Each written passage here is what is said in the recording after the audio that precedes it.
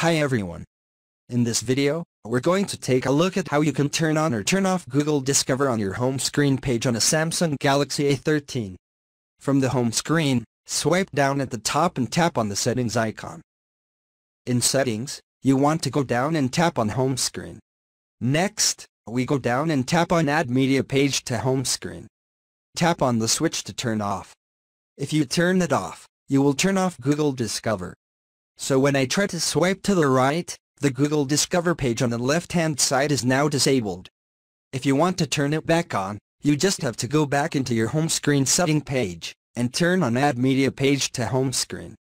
And here you can choose Google Discover. And that's it. That's how you can turn on, or turn off Google Discover on your home screen page on the Samsung Galaxy A13.